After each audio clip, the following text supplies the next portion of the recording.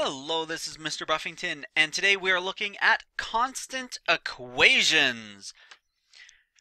You can expect that we will have a mini lesson, some practice, and a little bit of application mixed into our practice. Let's get started. The constant equation is usually looks like this. Constant k is equal to y over x. But the fact of the matter is that's just a third of it. That's the part where if you're trying to find the constant, you would use this equation. But we can rearrange the same equation into three different forms. One part where you're trying to calculate the independent variable, x, and then a separate equation if we're trying to find the dependent variable of y. And these three equations are used in different ways. Throughout this lesson, I want to show how you would use each of these. And to do that, first off, I think we need to know a little bit about what the dependent versus independent variables are. So again, the constant here is the proportional relationship between the variables. The independent variable is the one that changes and it causes the other value to change.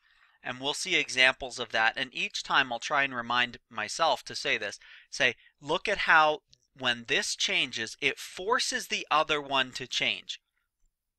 The dependent variable, y, depends on other criteria. So when the other criteria changes, it is forced to change. And when it changes, it doesn't necessarily, like you can't make that one change and force the other one to change. And that will make a little bit more sense when I come to the first sample question. I drive my car 20 miles on a single gallon of gasoline. Woo! I need to identify the constant, independent, and dependent variables inside of this phrase here. So let's start off with the constant. The constant, K, is miles per gallon. It's a consistent proportion that doesn't change. Doesn't matter how many miles I drive, I'll still get 20 miles per 1 gallon. It's also called the unit rate. The independent variable is gallons. It can change. The number of gallons can change as much as it wants, and it will force the dependent variable to change.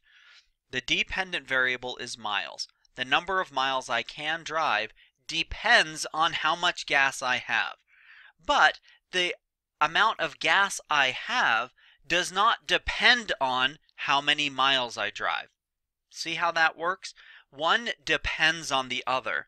The other can change independently, and it doesn't really rely on the first.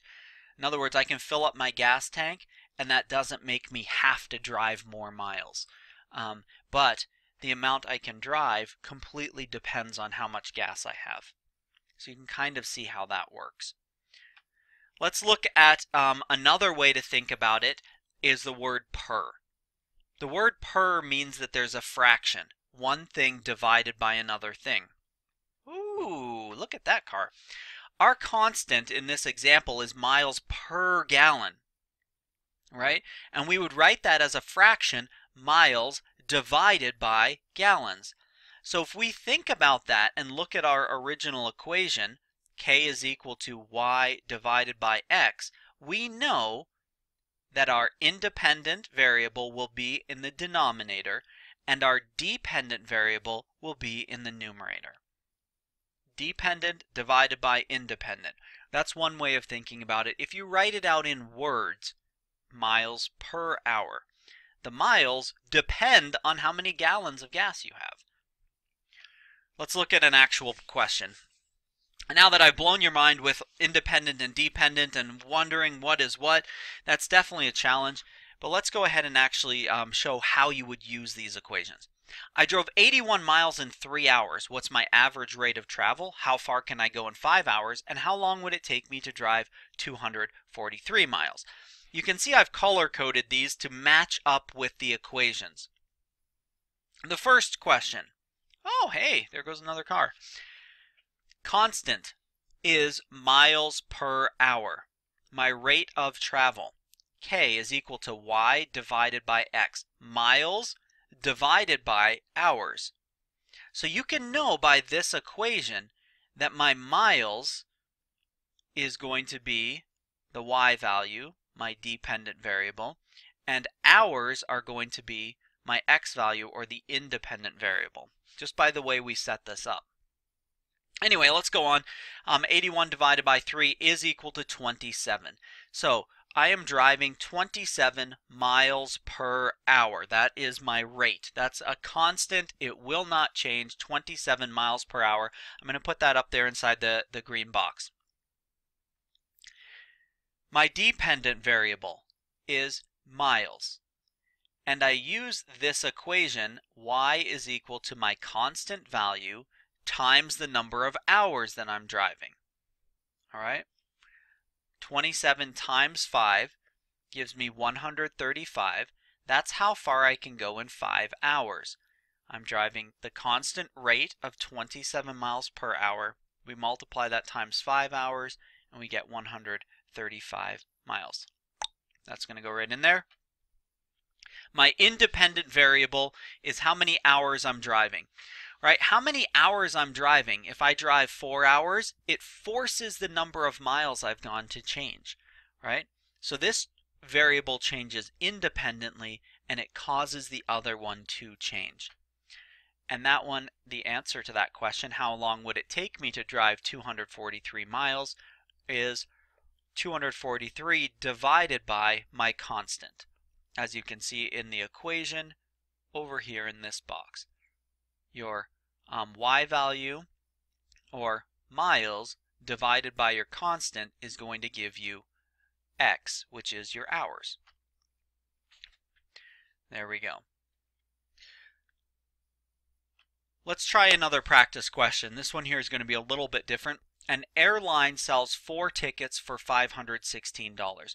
What is the cost per ticket? What is the cost for 15 tickets? And how many people can I take if I have $750? Let's get started.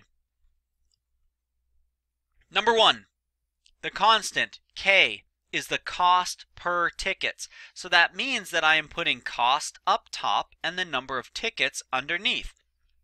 That also shows me what is my dependent and independent variables, just because of this equation. Remember, dependent variable is on the top of the constant, independent variable on the bottom. So, cost per ticket, wow, $129 for each ticket. Total of $516 divided by 4, that'll give me $129. That's the constant. So I need that number to do the other equations. I need to know it's $129 per ticket. Next question, what would be the cost for 15 tickets? So if I'm looking at the cost for 15 tickets, that is the 15, or the constant, $129, times 15 tickets. The cost will always increase when the number of tickets increases. Do you see that?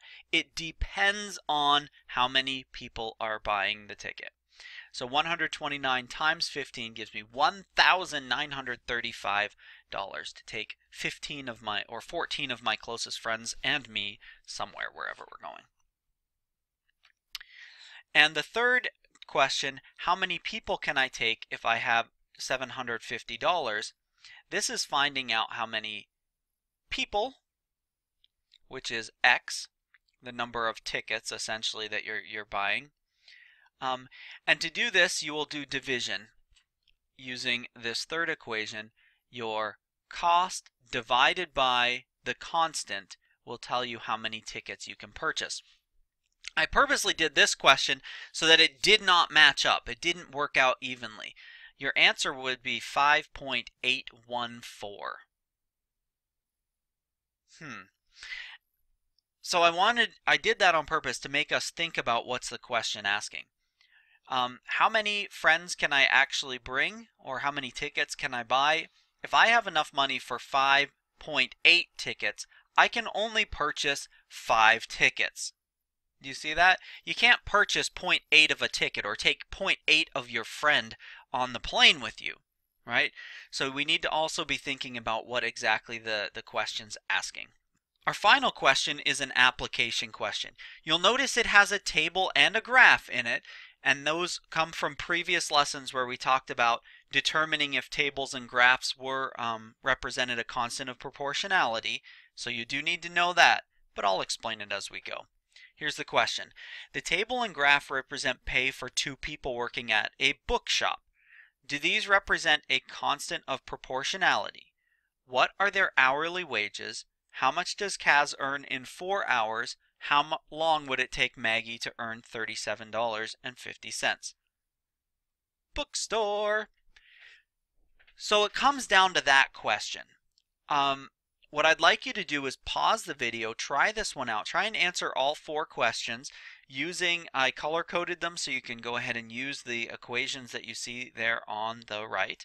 Try it out and then come back. Are you back? Okay, let's look. First off, are these a constant of proportionality? A constant of proportionality with a graph means that it goes through the origin and it's a straight line. So we know Kaz's pay is a constant of proportionality. The other table over here, you would have to do 1 or 1250 divided by 1, which would give you 1250, and then 25 divided by 2, which also gives you 1250. So you would need to see if they are proportional to each other, or if you get the same number when you divide them. And in this case, yes, you do, so we are good to go. Question number 2. What are their hourly wages? We're going to use the green equation for that to find the constant. The constant is their pay per hour, or dollars per hour. In the case of Kaz's graph here, you see that he works for 2 hours and gets paid $20. That is a constant of $10 per hour. We could also look at the graph in the position of 1 hour and look that it does make $10 for every 1 hour. We're going to now look at Maggie's work over there. We're going to take 25 divided by 2. Again, that's dollars per hour. And you'll see that it's $12.50. Again, we could look 1 hour, $12.50. So we know that's the unit rate. That's how much she's earning per hour. So it's literally written right into these graphs, the graph and table, but it's also good for us to do some math to calculate those. So their hourly wages are, as you see, Kaz makes $10 an hour, Maggie earns $12.50 an hour. How much do they earn? How much does Kaz earn in 4 hours? This is calculating the dependent, his pay. His pay depends on how many hours he works. So that is how you would calculate it using the blue equation. The constant of $10 per hour times the 4 hours he works will give that Kaz is earning $40 in those 4 hours. Let's put that up there. And go to the third question. How long would it take Maggie to earn $37.50? You set it up in the equation as you see here. The money that she's making is equal to how many hours? We're trying to calculate the number of hours. It is equal to the amount of money divided by the constant, which is her constant of $12.50. She would have to work 3 hours to earn $37.50. There we go. So that was a lot. It was a long video. This is our quick recap here. We have these 3 equations, one for finding the constant, one for finding the independent variable, and one for finding the dependent variable. I hope that you enjoyed that lesson and found something fun, exciting, interesting, and helpful for you. Have a wonderful day.